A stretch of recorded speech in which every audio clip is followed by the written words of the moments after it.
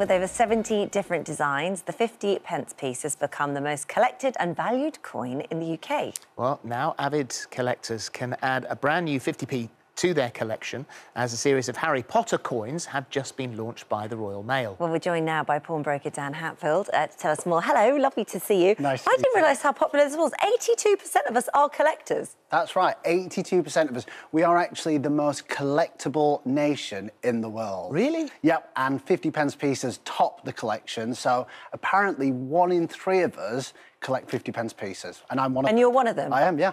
I love them. Works out perfectly, that's the stat, isn't it? Exactly. Yeah, and they're great because they are just so accessible. You know, if you start out collecting, the initial cost is going to be 50p in some cases. Yeah. So it's something that all of us can get into. So this is the Harry Potter one. Is this the newbie? So this is the Harry Potter one. Look at its colour.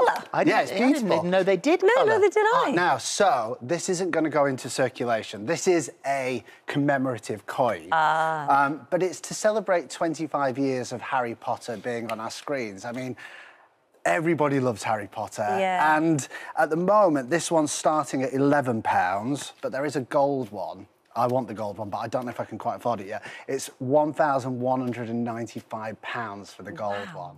Yep. And is it so? But if you're thinking to yourself, right, I'm going to buy that, I'm going to invest in that. Is it an investment? I mean, is it something that in a few years' time, because it's such a collectible thing, will be worth more ultimately? Holly, no one can tell for sure, that's the thing. But as an educated guess, 50p pieces have captured the nation's hearts.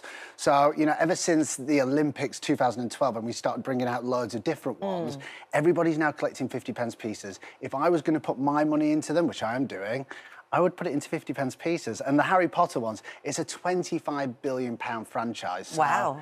No wonder if they're getting colour 50p's for 11 quid. It's really nice, though, It is isn't lovely. It's I've not really seen nice. the one before. It's great. What you got next? So, we've got Beatrix Potter. Yeah.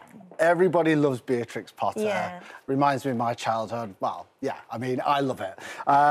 These aren't worth quite as much. So these are actually circulated, and you could actually get these in your change when you buy something. So they're really accessible. Yeah, they're really accessible, and they can go from between sort of £6 to £10. So imagine a 50p investment and you get 10 quid back. It's brilliant, isn't it? Well, can you imagine receiving one of those, like getting one in your hand going, oh my God, it's got... But it happens all the time. Of it. Well, you've got to make sure you look, don't you? Because you actually don't know what's passing through your hands. Well, this is the thing. A lot of people don't look. You've got to check the 50p pieces, because if one of those goes, you've effectively thrown away 10 quid. So you've just got to be careful and make sure, you know... keep an eye out for exactly. them. Very good, like that. What have you got here? What's the next one? Is this the... oh, this is the Olympic. This is what started me collecting 50p pieces. These are the 2012 Olympics. So back in 2012, in the run-up to the Olympics, every sort of sports discipline was given its own coin.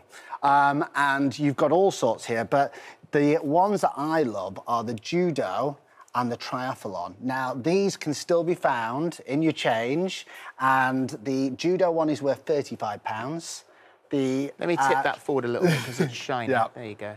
And the triathlon one is £50.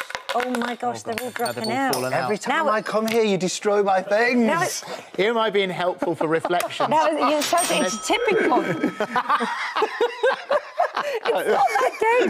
You might have aside from all of these two are worth £35. So you've got the judo one and you've got the triathlon one for £50. Okay. Now, if they don't get destroyed and scratched like you've just done, they can all be worth quite a bit of money. Thankfully, they're all in plastic, which is very lucky. They're fine, don't worry. Next one. This one is worth lots of money, isn't it? Now, this one is the holy grail of 50p pieces. You can tell I'm getting a bit excited about it. Right, don't touch it. I'm not touching it. If this falls. So at the moment, this is worth between £800 and £1,000, this one. Wow. I mean, it's what's special about this one? OK, so it's good question, Phil. So it hasn't been circulated, so it is in pristine condition. But the reason why the Kew Garden coin is worth so much is that only 210,000 were made. Right. Which sounds like quite a lot for something to be worth... How much did you say it was worth? Well, uncirculated, 800 to 1,000.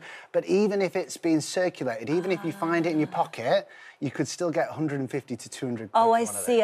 So there is a difference. If you've never used it, then it's... special. And that's the important thing in coin collecting and 50p collecting. Yeah. If they've been used, it does devalue the coin because it's got scratches and it's not in pristine condition. So, well, how would you get hold of one that's never been in circulation then? How would you have found that? So you could buy them from eBay, Etsy, other sort of outlets. There are coin collecting sites that you can buy as well. There's lots of ways that you can buy them, but the beauty about collecting 50p pieces is that you might actually have one behind the back of the sofa. Yeah. And that's what I'm sort of saying. It's quite exciting. How do you know, though, like, if you're buying something like that, how do you know it's real? How do you know it's not a fake? Good question. So, 50p piece coins weigh 8 grams. It's really, really hard for the fakers to actually get the exact weight, the exact circumference, and the exact thickness. So if you are looking at a coin, have a look at a generic 50p piece next to that coin, weigh them. If they both weigh 8 grams and they're both the same sort of measurements, then you're onto a winner. And the other one is they can't really fake the crisp preciseness of the images. So just get one that's real on the internet, have a look at them, and just do your research with them. OK. And so, fakers, I'm assuming, would go for things like this. Absolutely. I mean, the initial outlay for something like that might be 50p to make, but you imagine a faker can get 800 to £1,000. It's the market is rife, so be very careful.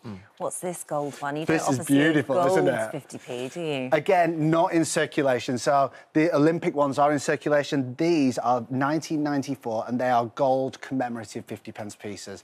Now, they're a lot of money. At the moment, they're fetching about £2,000 each. Wow. Wow. However, to put it into context, in 1994, when these were created, they cost about £280.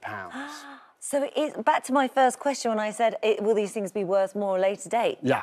Well, these ones are. Exactly. And it's all about sort of doing your research and finding out what might go up in value. Gold always goes up. I mean, it kind of flutters throughout, but it just goes up. So And are they gold? I mean, are they actually they're made of gold? 22 carat gold. Oh, wow. Wow. So they're pretty special. I mean, yeah. And when do we begin to see the first King Charles coins? Good question, Phil. So it's December. I'm looking forward December? to that. Yeah, Is it? December. Yeah, and the Harry Potter commemorative ones, at the moment, they've got the Queen on the back, but they're releasing 3 more, 1 more with the Queen on the other side, and then Charles next year is going to be on the back of those. Right. That's pretty special, isn't it? Yeah, it's amazing.